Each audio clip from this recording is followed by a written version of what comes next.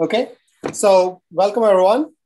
This is March the 17th, and in this week's session, we are very pleased to welcome John Hill from Northeastern University. John has a very illustrious career in model risk management. We both have many common affiliations. I think Citi is one of the most common affiliations. So we both are from the Citi Alumni Network.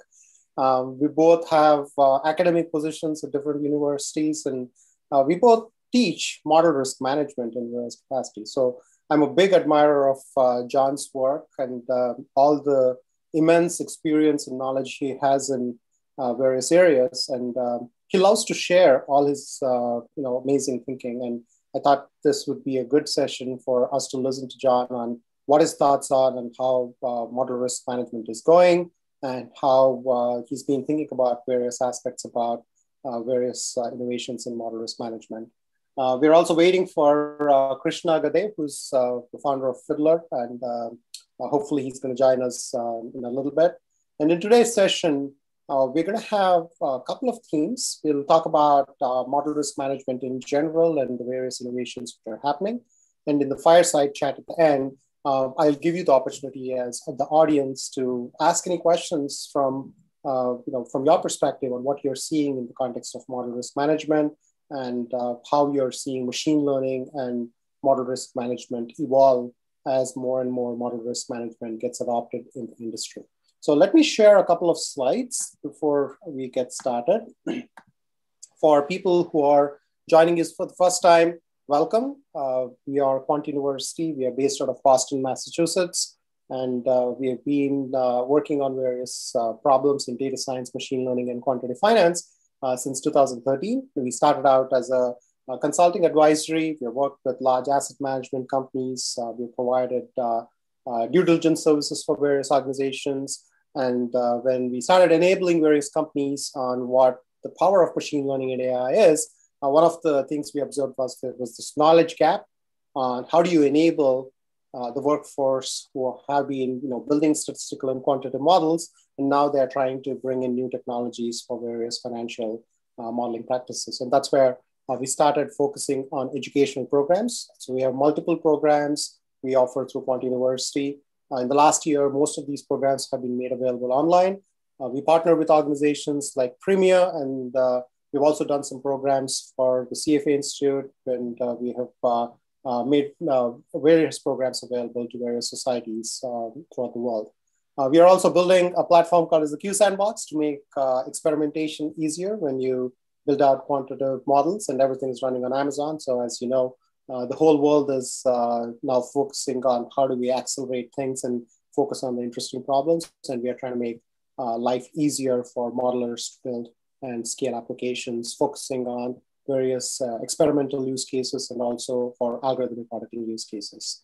So this is a part of the winter school, and in the last 8 to 10 weeks, you must have had the opportunity to listen to some various amazing talks, ranging from quantum computing to Hilbert spaces to explainability and MLOps. And we have a couple more sessions left in the winter school before we embark onto the spring school. We are excited to partner with Premier, and we are offering a couple of new courses. We have one course on algorithmic auditing, and I'm very excited about this course because we are one of the first organizations to put together a whole 6 weeks course on algorithmic auditing. And the second course we have been working on is this notion of risk in machine learning models. We're kind of extending this whole notion of stress testing and scenario testing and evaluating these various practices. And all these courses are available through Premier, and you get professional risk credits if you take the courses through Premier. So I put in some links, and I'll be sharing the slides for registered participants. If you're interested, please check them out. And also the algorithmic auditing course, it's a 6-week course. It starts April 1st, and then the risk and machine learning models course starts on March 30th. So you have a couple of weeks to make a decision. If you have any questions, feel free to reach out to me or my team. You can reach out to us at info@qsandbox.com. That is qusandbox.com. And we'll be happy to answer any questions for you. So without further ado, I will invite our first speaker for the day. So John has has, as I mentioned, a significant amount of experience in the context of model risk management. And I would like to offer the stage to you, John, and welcome again. Thanks for making time for us. I hope things are warmer in New York compared to that of Boston. So I'm going to make you the host, and we will start with your presentation now. Okay, first, Sri, I want to thank you for inviting me. I've been attending these QuantUniversity lectures for years, but so it's a privilege and an honor to be invited to give a presentation. So let me share my screen. Let's get started. Now I want to go into slideshow.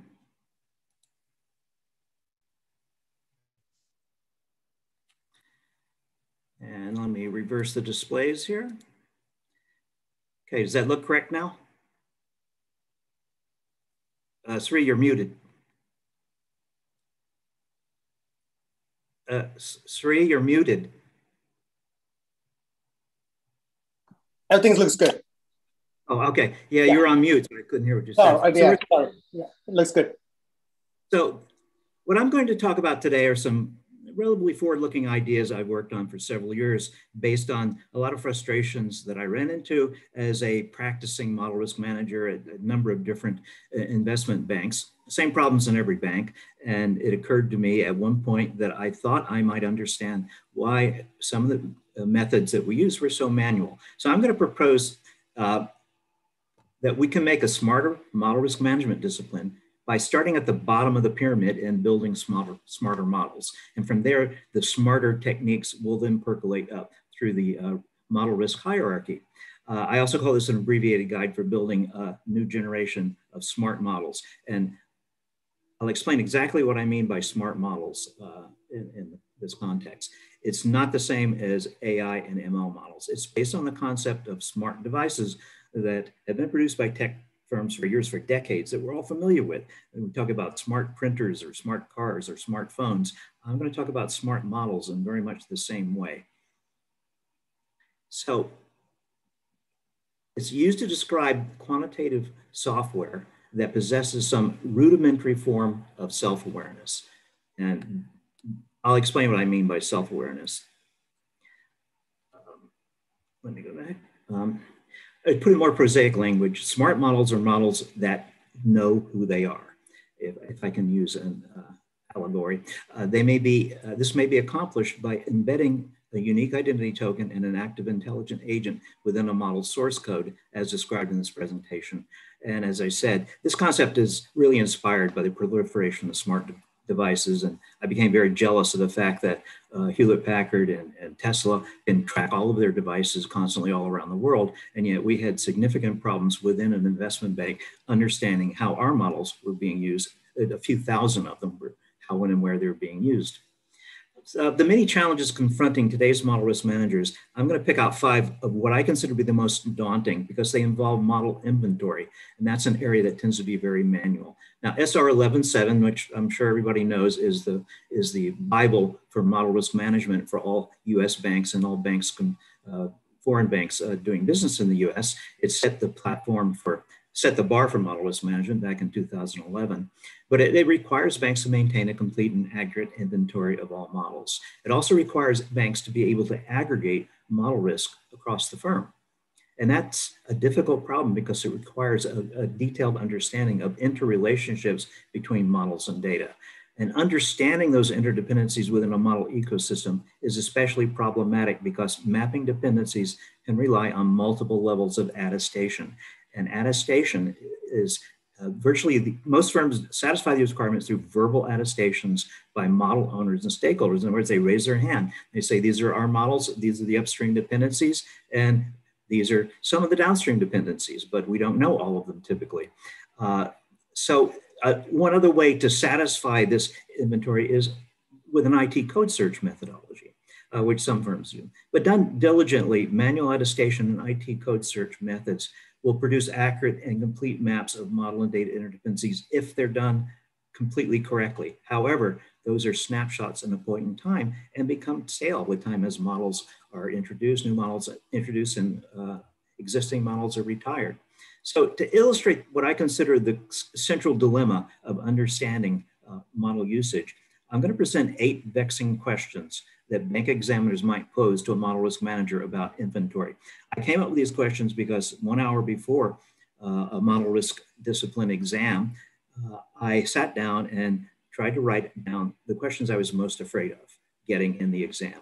And I just realized pretty quickly, none of those questions were about model validation. Firms have been doing model validation for 10 years or more. It's a pretty well-defined practice now, and it's fairly mature. But I discovered that I could not answer these questions except by making phone calls. What's the exact number of different models that have been used over the last year? Second question, how often has each model been executed by day, by month? Can you identify the most frequently and least frequently used models? Where are the firm's models being used? Can you provide a complete list of models used by each of the entities over the last year, as well as all upstream and downstream model and data dependencies? Are there any models in your inventory with an active status that were not executed during the last year? That number 5 seems like an innocuous question, but it's actually, it would stump almost any model risk manager, because the obvious response would be, if the model never got executed, how would we know? And why would we care? Well, you should care, because if it's a model that's been, an investment has been made in developing the model and it's supposed to be in production and it's not being executed, that's a red flag. And it could be a model that's been retired that's still being executed. That would also be a red flag. But models that are not executed should be examined, because what are they doing in inventory if they're not being used? Are there any models that were executed on your firm's computers that do not appear in inventory? That may seem like a paradox, but trust me, this is a common problem. There are models in many corners of a firm that don't get entered into inventory for various reasons I don't have time to go into here, but trust me, it happens. Are you able to provide a full list of the IDs of models that exhibit significant seasonality? If so, what are the peaks and troughs of usage? And lastly, were there any instances of a retired model still being executed during the last year? That too also happens. So why is it so difficult for top-tier firms to give accurate quantitative answers to these questions? If I had been presented with any of those questions in a bank exam, I would have told the examiner, I'll get back to you tomorrow. And they'll say, why tomorrow? And I say, because everybody in Singapore is asleep right now. And I'm gonna have to make some phone calls to find out what models they're using and how often. And of course, I'm just gonna get a qualitative estimate from them. The only way firms can answer these questions is through attestation, but these are no better than informed guesswork. And as a result, there are often discrepancies between what is in inventory and what model owners claim they own. Resolving model ownership discrepancies is very tedious, and even more problematic are upstream and downstream dependencies within a firm's model ecosystem. Now, a model owner could trace upstream dependencies with some effort, but by just following all the inputs back to their origins. But often they don't have complete knowledge of the downstream models that receive their model's output as input, because they don't always know who all their users are. If their model, the developer's model, is in an analytic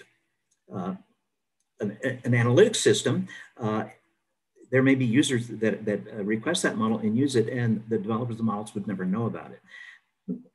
In the age of automation, machine learning, big data, we should ask ourselves, shouldn't there be a better way to ensure inventory completeness and accuracy than this manual attestation, which really is a very 20th century method?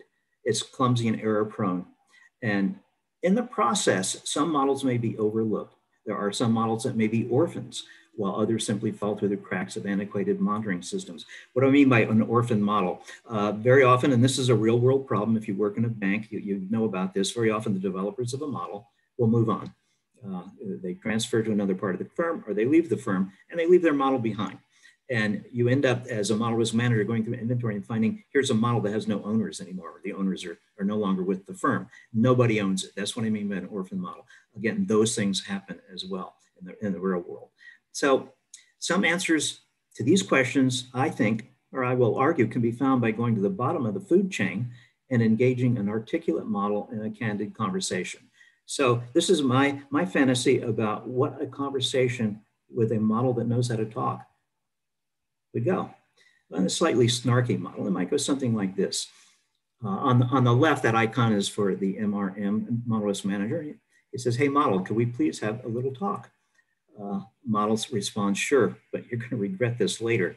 And the model risk manager says, why? My best friends are models. The model says, because you MRM guys are not really the sharpest crayons in the box, are you? You're still living back in the Stone Ages. MRM says, whoa, why would you say such a thing to me? The model says, because you spend so much time and effort collecting inaccurate, error-prone manual attestations from model owners and users just to inventory which models are being used and how and when. That is so 20th century. The model says, but you could make your life so much easier if you just reverse this paradigm. It's simpler, more accurate, and quite frankly, really kind of obvious. MRM says, but tell me, my friend, how can MRM possibly reverse a paradigm that has been in place for years, actually for decades? The model says the solution is all around you. It's in every smart device that you use every day, in printers, cars, smartphones, smart printers, email, data networks. All you have to do is look. MRM says, I still don't get what you're driving at. The model says, okay, you're a little slow today, so listen carefully. Those devices all know who they are because they have unique IDs or serial numbers and a means of broadcasting, which I don't have. If you would just give me an embedded identity token and a voice, then I could tell you how, when, and where I am being used, whenever I'm being used. It's just so obvious. MRM says, now I get it. All I have to do is teach you your name and how to talk. Is that right? But how would I go about doing that? And the model says, well, just follow the rest of this presentation and it'll start to sink in. So there are examples all around us. I won't labor all this. My favorite example is my Hewlett-Packard printer. I have a smart printer, and every time I make a printout, it sends a message to Hewlett-Packard Central, whatever their usage database is, telling them how many pages I printed and what my ink level is, so HP can send me a new cartridge before I run out of ink.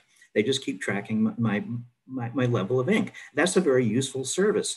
And they're doing this for hundreds of thousands of printers all over the world. And I started wondering, why is it HP can do this for hundreds of thousands of printers? And we have such a problem doing something like this for just several thousand models that the largest firms will have between 2,000 and 3,000 models in their inventory. Smaller firms, of course, much fewer models. The root cause of these difficulties isn't hard to find.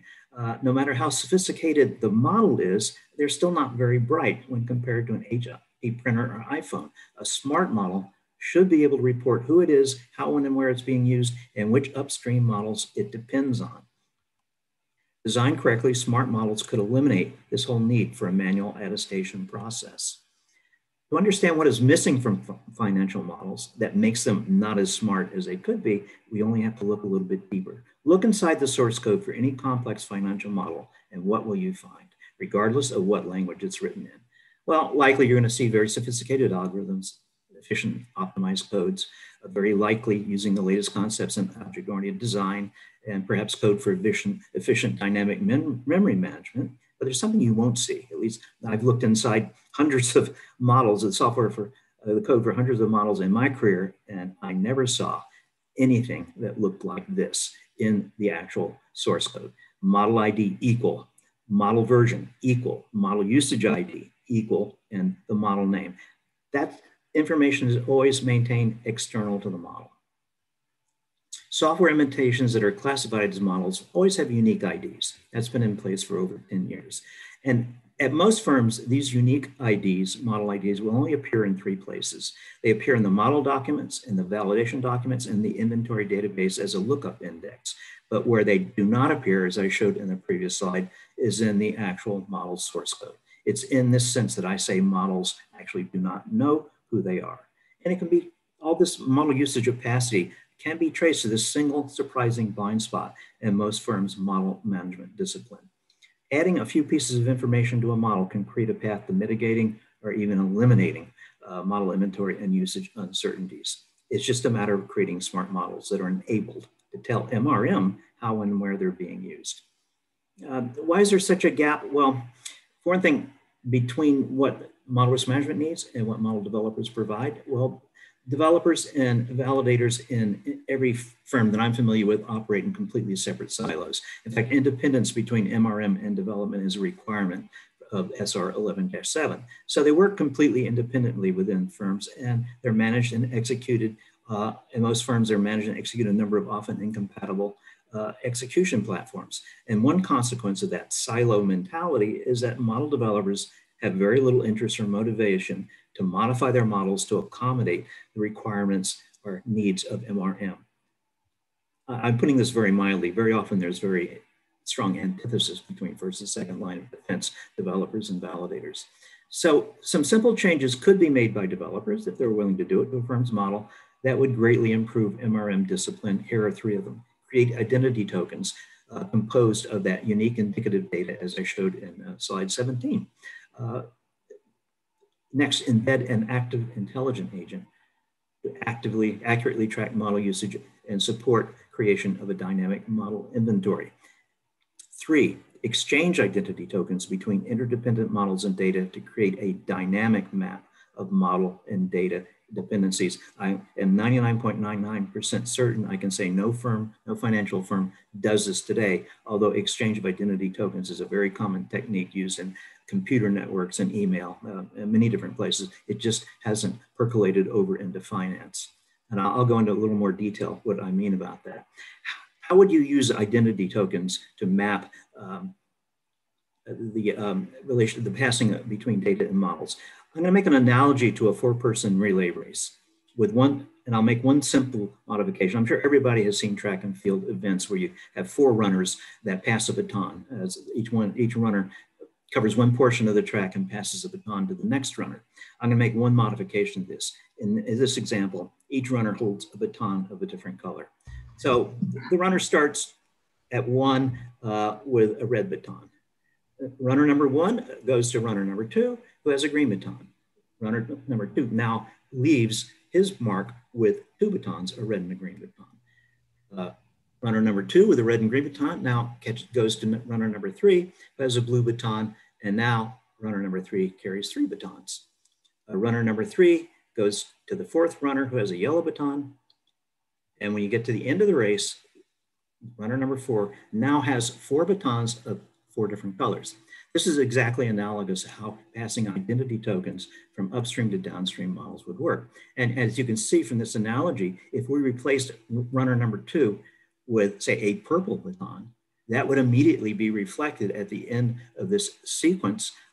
That change would be reflected immediately. That's what I mean by it's dynamically updated. If we did this same operation by passing identity tokens between data and models, by the time you get to the bottom of the execution sequence, you would have a complete set of the identity tokens of all upstream contributors, and that would be dynamically updated every time an execution occurs. So when models are removed, they're retired, they disappear from that map. And when new models are introduced, they will appear in the map that can be created from this information as soon as they are executed. This information can then be put into a network mapping program that will give you a graphical representation, a very nice form showing all the interrelationships with model and data. And that's the thing you need to understand in order to aggregate model risk. So finish with that. So what kind of usage data might an embedded active intelligent agent send to model risk managers? Well, here I introduce the idea of the transponder. And it's really, again, I borrow this idea from aviation, just the way airlines are tracked with transponder devices that constantly broadcast information about where they are, how fast they're going at altitude.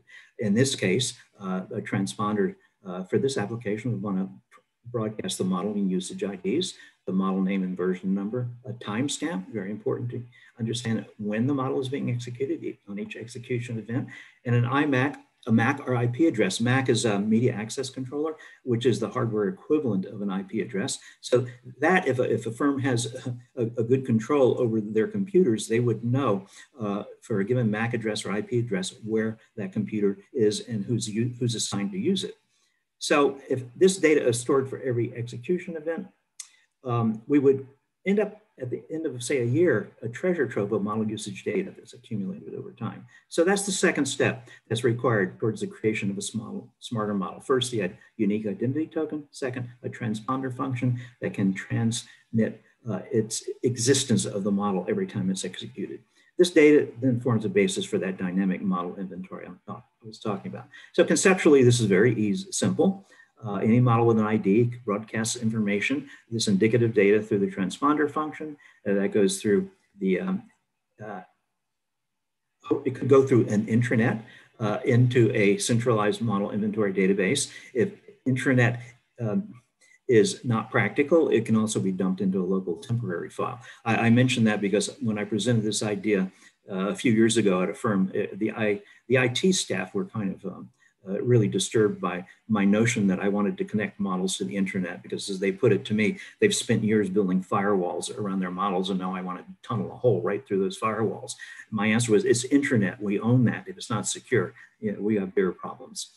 So simulation is one way to prove the concept, and I have collaborated with a small firm, a consulting firm, in creating a simulation of this using 100 dummy synthetic models that just have an ID and a transponder function, and with 100,000 model execution events. And the only information for the graphs I'm about to show you are the model ID, model name, timestamp, and the location. That's the only thing required to produce timeline plots of usage for any model, histogram distribution of model execution frequencies, and a global map showing concentration of model usage.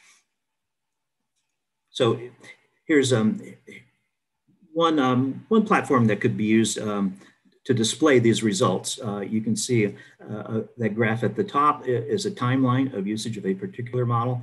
On the lower right, you see a histogram distribution of all the frequencies of model usage.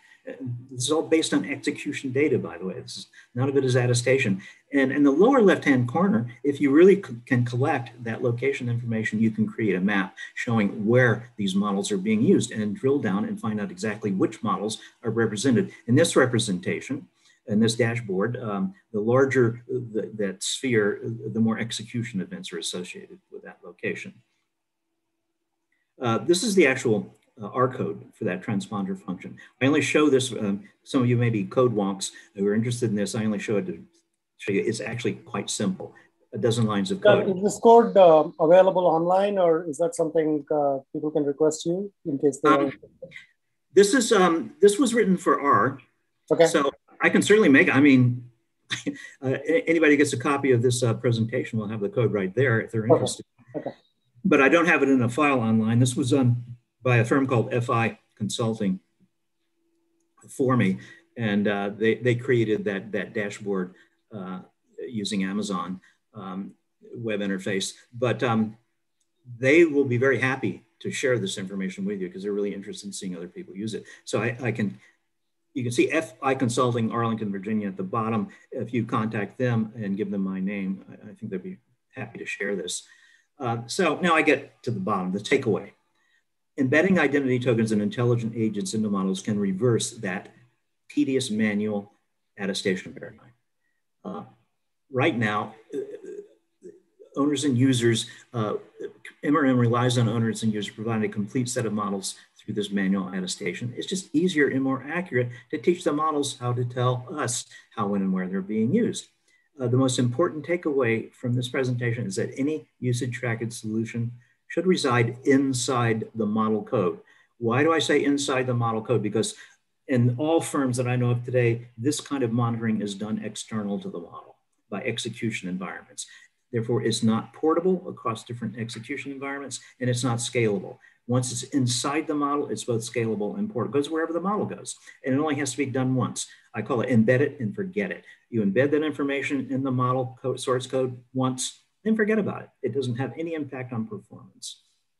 Advantages, it's readily scalable. It's a comprehensive solution. It's incremental. That is, you don't have to do all models all at once. It can be done one set of models at a time. And it creates a platform creating a dynamic trace of model and data interdependencies. The disadvantages are that it touches every model. It could create high bandwidth from heavily used models, but that's a problem that can be solved. Vendor models present a special challenge because vendors are not going to install this information in their source code, but very few firms call vendor models directly. They call them from a host program, and that's where it can be done. And the EUC models also can present special challenges, but they can be overcome. The biggest problem is that most large established firms tend to be resistant to change, especially innovations, expect pushback from IT, which I personally have experienced.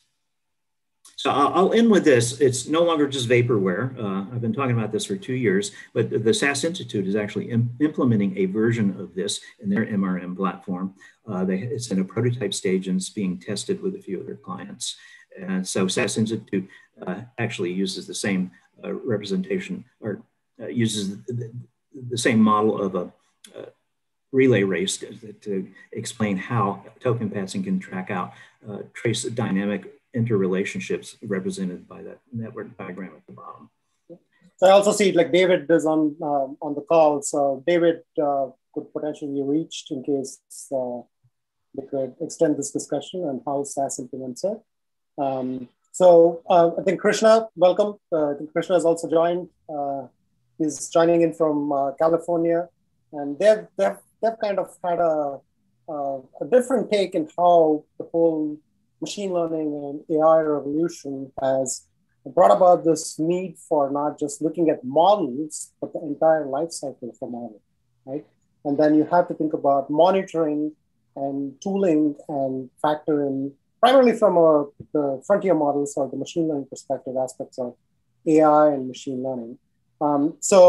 Before we jump into the fireside chat, so Krishna, welcome. And do you want to introduce your company before we can dive into our fireside chat? And John, every time I see your presentation, I get like 15 different ideas I would like to build upon your thoughts.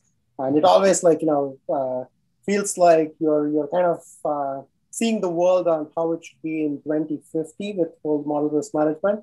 But we are still trying to get the act together and get everything in place. So I'd love to kind of have a follow-on discussion with you on how we can extend some of the frameworks you've been building and see how we could potentially operationalize it. So Krishna, welcome again, and I will make you the presenter. Yeah, absolutely. Thank you, Shri. Thanks, John. I also saw John's presentation previously. It's great. And sorry for joining late. There's a calendar mishap. So cool. So let me share my screen.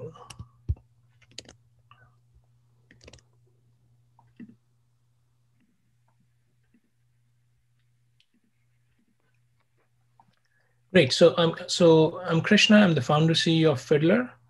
We are a startup in the Bay Area. We're working on explainable AI and machine learning monitoring.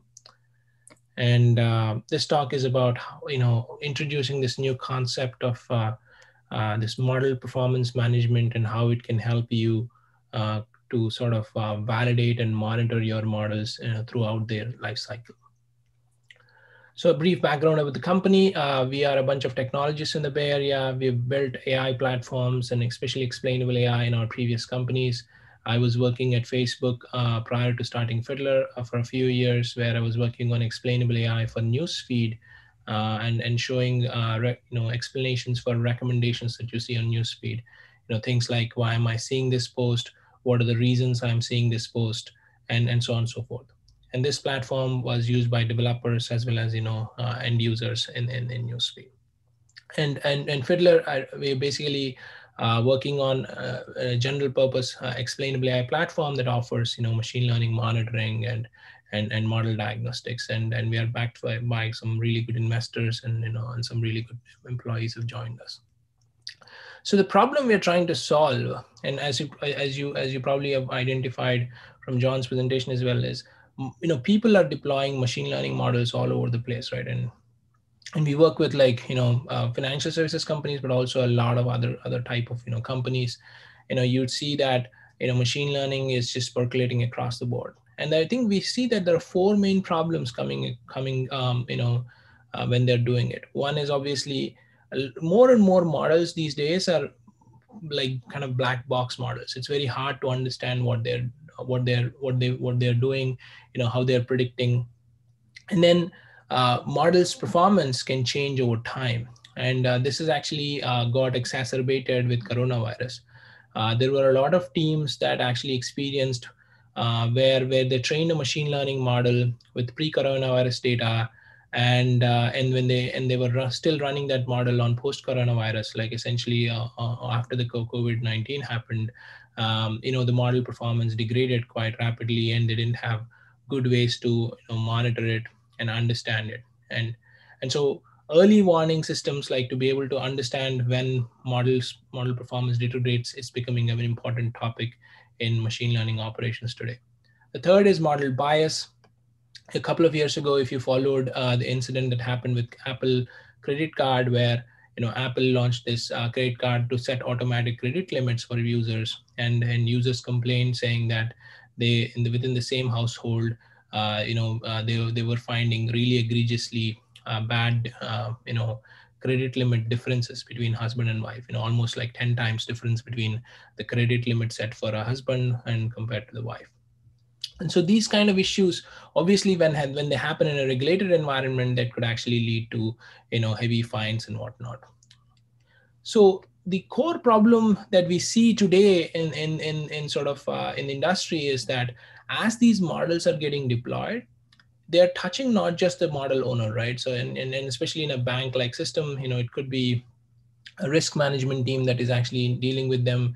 These models could have some business users. It could have, eventually the AI-based products could have customer support teams, that are responsible for it. And so what happens is when you have these models becoming the primary, sort of citizens that are making decisions for your business workflows, it starts to affect people beyond the model owner. And so therefore, not having visibility, not having understanding how they work is actually a big problem today. So how it manifests, in fact, is I sort of is because of this very simple workflow that a lot of ML teams follow today. So today, a lot of teams have this very simple linear workflow where they train a model and they deploy the model and they start predicting, how the model is actually like they basically start predicting on new data. What happens is this basically the model itself could be a black box if it's like a very complex model. Let's say you're picking a deep learning model for anti-money laundering or whatnot. Or it could be you don't have a feedback loop when you're actually making predictions. And so therefore, it's very hard to operate and it's very hard to control its performance.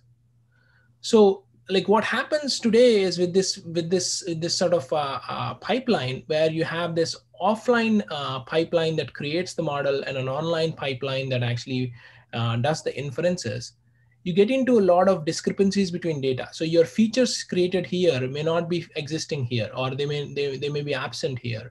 And therefore, that could actually hurt model performance. And then that could be like, causing data drift in your models. And then if your model itself is not, checked for, all kinds of, issues prior to deployment, let's say if it's carrying bias or whatnot, especially if it's not run on your, prediction log, it can carry, unwanted bias and whatnot. And then not having ability to observe the model, could like lead to, performance issues. You may have, unexpected outliers, coming through the model predictions.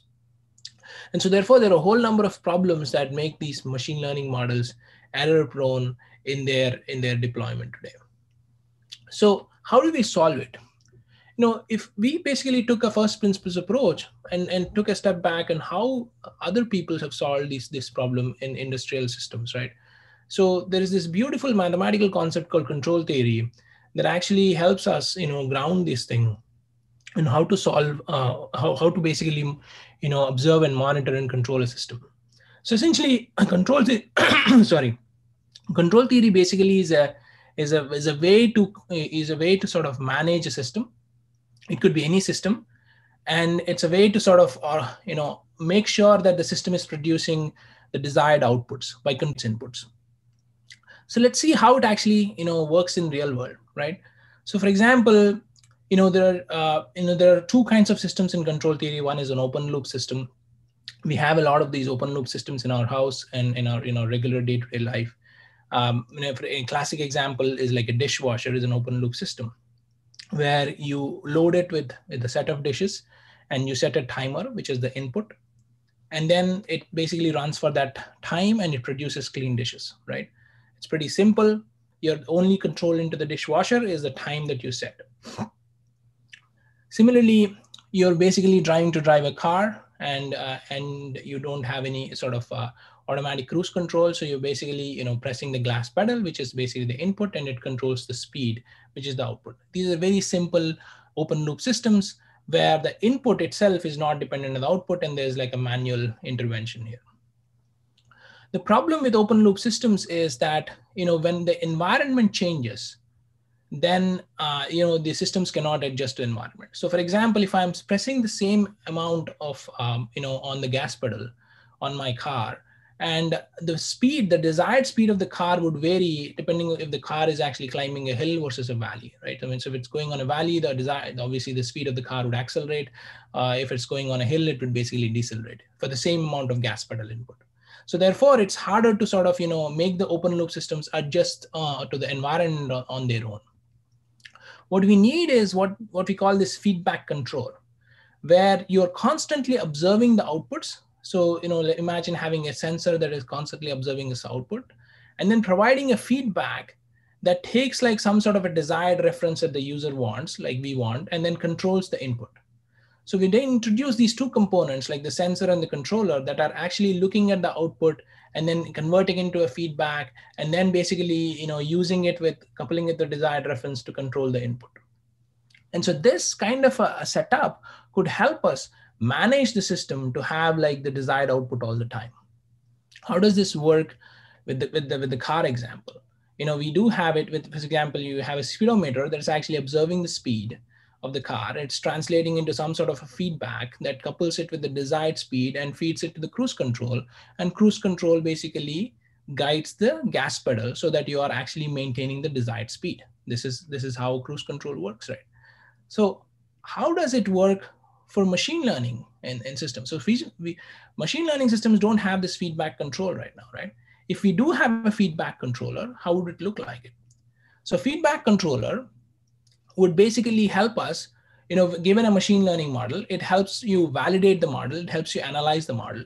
And then when the model is actually running, it helps you monitor it. And so that it can actually be, all the decisions can be, fed back to the improvements of the model. So a real workflow for this could actually make the models, from black box to the white, to kind of, not so black box anymore. So in terms of like how it actually can influence the workflow is, imagine having a feedback controller at the heart of like your ML lifecycle. And we call it, this whole model performance management system that can actually look at your training data and actually understand and check for bias or feature quality issues. That can actually, explain the performance of the models, that you can actually store all the models and all the metadata around it. And then you can discover slices of low model performance that can help you record the traffic and help you compare challenger champion models, that can actually monitor the performance of the models on a continuous basis. And then that can actually analyze, performance issues, help you analyze performance issues, and then feed and then sort of connect it back to your training cycle so that actually train it.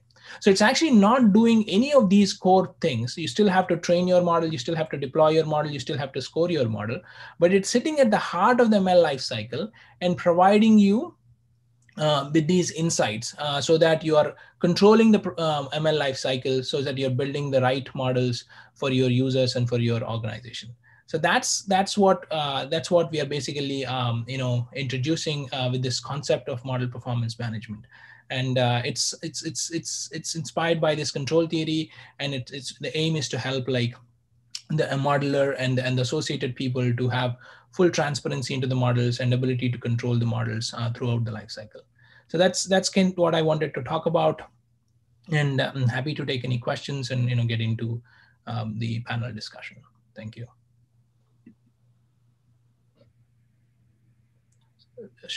Oh, thank you so much, Krishna. This was an excellent orientation on what you guys have been working on. So John, you had kind of presented your view on how the whole transponder and the smart model philosophy would work, and Krishna is operationalizing it in the context of control theory. Now, one question I always get when we work with our customers are like, well, we have the machine learning models, and then we have the traditional statistical models. So how do we integrate all these together? Because they seem to have different workflows. Any thoughts? Sure, I can offer one right away. This stream of information that the transponder function would provide could form a feedback loop. It gets fed back into the source of the model, and the model could self-modify depending on what that information is. Density of usage or even location. You may know that the same model may have different bespoke versions for different regions of the world, different global entities, because the global regulators, the local regulators in different countries all have different requirements. So a given model may have 5 different versions. And one thing this thing could track very clearly is the right version of the model being used in the right location. And that could be part of the feedback. Oops, wrong model, then it could self-modify itself to the correct version. I'm just throwing out some ideas here, but I could see how this transponder information could be part of a feedback loop. Yeah. And Krishna, the same question to you. Are you guys just focusing on the AI, ML model side of the story, or you're kind of thinking about integrating with the traditional models also? And how would it work if you're trying to build the monitoring layer for traditional models? Right. I think today we are focused on the machine learning models mainly for 2 reasons. We believe that the industry as a whole there's a lot of push towards moving to machine learning models, right? And there's availability of a lot of data sets, and a lot of people have tools, and this emergence of citizen data scientists as well is sort of causing it. The other interesting thing about machine learning models, in my opinion, there are 2 main things. I don't know if quantitative models suffer from it. One is machine learning model is a black box, right? You cannot really open up and read the equations. And so it makes it a unique entity, or at least, sufficiently complex machine learning model, maybe not a simple model, but a sufficiently complex one. It's hard to understand. And number 2 is it has this, variability in its performance, right? You could have trained the model, on your old data, and it actually can change. If your data distribution is changed in your production, its prediction performance is probably unexpected. Whereas with a quantitative model, some of those, probably bottlenecks are taken away. That if you can understand the code, you can actually really know what's going on. You still need to monitor it for sure, but I guess so that's kind of what makes machine learning models unique, and so our focus is right now on machine learning model monitoring. Absolutely, and one of the practical aspects which I deal with on a day-to-day basis is bridging this knowledge gap. We have, on the customer side, or people who are building and using these models, they have the context, and they really understand the boundaries of where their models will work really well, and they're looking for opportunities to augment their processes, and that's the reason why they're trying to figure out more data-driven models, machine learning models. But on the other hand, they don't have the concepts because everything is new. And you can't just hire more PhDs to come in and start looking at a whole new workflow altogether. I mean, large organizations could potentially afford, but many organizations are trying to upskill themselves from where they are. And you guys are putting together all these tooling to help bridge that gap. But I'm always concerned, are we providing them just an instruction manual without contextualizing it to the exact use cases? And if so, how do we bridge that gap? I mean, we are looking at this whole area of algorithmic auditing, wherein we acknowledge that everybody cannot build that skills, and you basically need to go through the process of bringing in the experts to kind of do the due diligence and understand and provide qualified opinions on various aspects. Do you see that as a way to go about it, or do you think the tools will mature enough that it's going to be self-serve and you just need to plug and play and things are going to happen? How do you see the world moving? And maybe Krishna, you can start with, and then John, you can share your thoughts. Absolutely. So I think I think today there are in fact 3 problems, right? You have sort of tools problem. You have the lack of process problem that you mentioned. You also, in some cases, people are not skilled enough, in some cases, to actually use these tools. So I think, from our perspective, because we are a technology startup, we are solving the tools problem. We want to make the tool as simple as possible, but then it's up to the organizations to institutionalize this process, of responsible AI, or all of these, this whole frameworks being thrown out. These are the 5 things that you need to do, or these are 98 problems that you will run into with respect to operationalizing machine learning models. All kinds of, things are being put out now. So it's up to the organizations to think about, how do I have an AI governance process? or whatever you want to call it, that can help my machine learning engineers or modelers build the right type of models and reduce the risk for my organization, but also maximize the ROI. The reason why people are moving to AI and ML is because the efficiency, the ROI, the impact that it can provide. And we are working with banks where we see that very good model could increase a single-digit percentage on like their credit underwriting, which could be millions of dollars, right? And so how do we then do it right, such that you don't get into the situations like what happened with Apple Card or any other company, some sort of a brand risk issue or a regulatory risk issue, right? And so that, I think, banks already do that really nicely with quantitative models, right? And the nice thing about it is in financial institutions, they have pretty well-defined regulations, they have pretty well-defined processes with respect to MRM for quant models. What we are basically introducing is, hey, you have this new kind of beast coming in, which is the machine learning model, and you still also need to manage it, and you still need to govern it and monitor it. And the existing tools may not work for that effectively. And here's a new tool to kind of introduce into your process to kind of manage the machine learning models. And so that's, for us, it's actually much easier to talk to banks because they already know the process. Whereas to other companies that are not so much aware with like this whole process of model governance, we have to not only teach the tool, but also think about them or teach them the process. Hey, you need to do these things throughout your life cycle. Otherwise your models could be at risk. Yeah. John, you want to add something quick? I think there's also an audience question to that. Sure.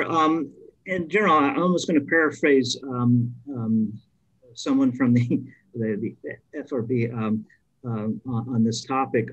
Because we don't understand machine learning models very well, or they tend to be opaque, it's going to require, from the model risk management point of view, much more intensive monitoring and more careful scrutiny of the multiple forms of data that go into these.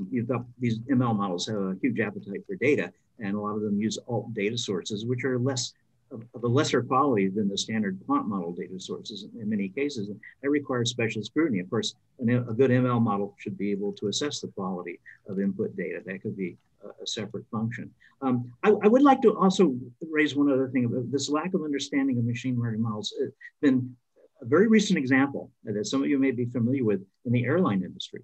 When COVID-19 first hit, the machine learning programs that were used to balance ticket price versus customer demand versus ticket sales were optimized to perform on historic data on the relationship between price and demand. And when COVID hit, suddenly demand went down dramatically. So the machine learning models did what they were trained to do. They started dropping prices. Still no increase in demand. So they dropped prices even further. Still no increase in demand. So the prices went, all the way to the floor. So now you see $29.95 to go across the country because they don't read the newspapers. This is still machine learning models, no matter how clever they might be, still have a silo kind of nature that they don't have a comprehensive awareness of the world around them. If they read the newspapers or listened to news broadcasts, they would know there's another factor that's completely changed the dynamic, which is the pandemic, and nobody's traveling anymore. But this applies to quant models as well, by the way, but machine models, learning models potentially may have the ability to have a more comprehensive knowledge of what's going on in society or culture and make that connection. I don't see that happening anytime soon, though, because they're trained on data sets.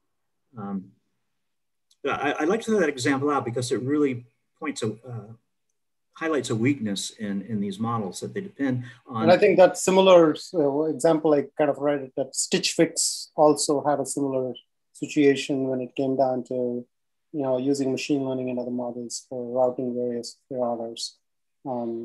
So I think there's also an audience question. I'm also mindful of the time. We're getting close to things. So Satya, he's dialing in from Singapore. So he had a question. Satya, you want to go ahead?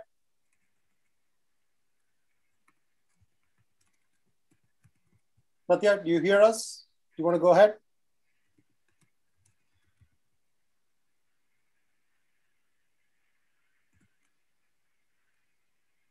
Okay, doesn't seem like... There was one question that one gentleman asked. I couldn't answer it. So someone asked if Fiddler uses Shapley values or other such methods. Yes, we do use Shapley values, PDP, all kinds of traditional methods to explain machine learning models. We have some of our custom algorithms as well that are proprietary for Fiddler.